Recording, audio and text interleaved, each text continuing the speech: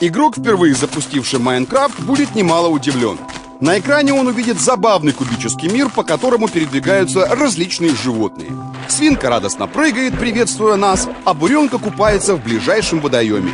Высоко в небе сияет характерно квадратное солнце, а на земле растут составленные из зеленых кубиков деревья.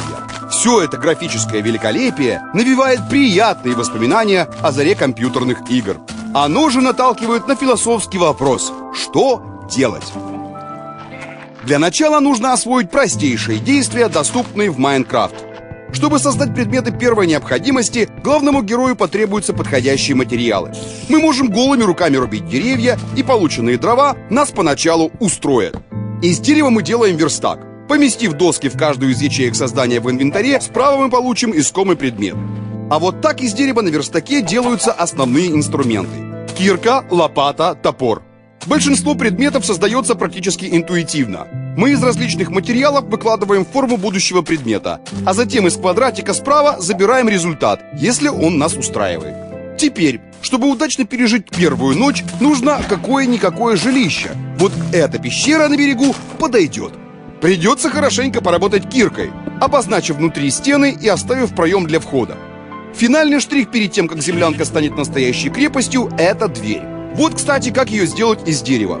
Ночь приходит довольно быстро, так что, полюбовавшись лунным светом, мы запираемся к землянке и в ужасе трясемся до самого утра. И не мудрено, ведь по ту сторону двери, судя по звукам, собралась вся местная нечисть. С рассветом от первых лучей солнца зомби загораются и окончательно умирают. Наш герой выходит на поверхность и готовится к новым свершениям, которых сегодня будет немало. Во-первых, нужно собрать овечью шерсть.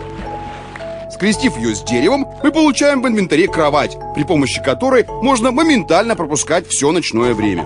Выкопав немного угля, залежи которого случайно оказались рядом с домом, мы добавляем к ним древесину и на выходе получаем факелы. Следующая ночь станет гораздо светлее, и она уже не будет бессонной. Чтобы в землянке стало уютнее, мы сделаем порог возле входа, поставим кровать в углу и прикрепим факелы под потолком. Этот большой сундук нам тоже пригодится. В нем можно хранить вещи, которые в данный момент не нужны. Ну вот, совсем другое дело. Чтобы не бояться ночных зомби и пауков, не помешает сделать себе меч. Например, вот так, из 2 кусков камня и палочки. При помощи меча можно выбить из коров немного кожи и сделать из нее тунику. Вот и первая наша броня готова. Еще одна незаменимая вещь в доме – печка. По схеме изготовления она напоминает сундук, только из камня. В ней можно готовить еду и плавить железо. Когда у вас есть железо, можно обновлять любые предметы до новой схемы. Железная кирка будет копать не в пример лучше каменной, да и срок годности у нее выше. Последнее, что должен знать любой игрок в Майнкрафт, это где именно добывать ценные материалы. На поверхности много камней, которые нам не очень интересны. Поэтому мы крепко возьмемся за любимую кирку и отправимся копать глубокую шахту, прямо к центру земли. Ни одна кирка сломается, пока мы доберемся до цели. Результат уже впечатляет, но чего-то не хватает. Когда есть лестница в шахту с нормальными ступеньками, гораздо лучше. Если кирка натыкается на непробиваемый блок, это значит только одно – цель достигнута.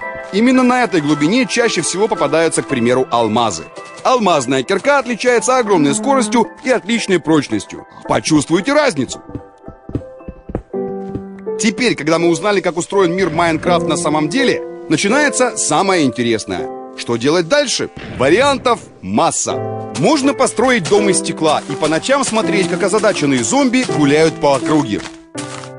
Посадить в клетку паука и устроить импровизированный зоопарк.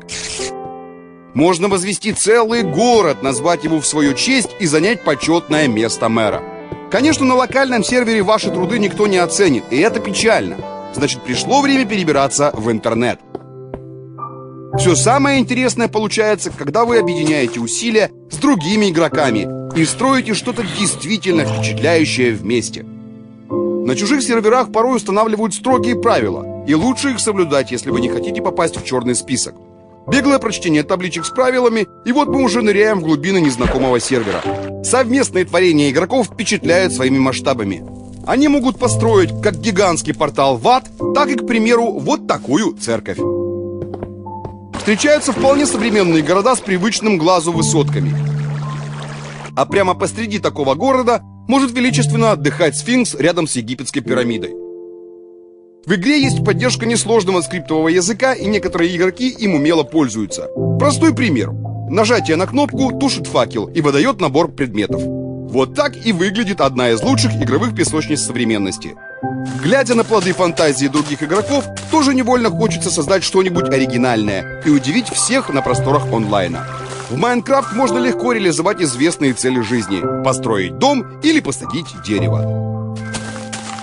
Детей рожать пока нельзя, но вполне возможно, в одной из будущих версий добавят и такую возможность. Не забывайте, перед нами всего лишь бета, и куда заведет разработчиков фантазия, можно только предполагать.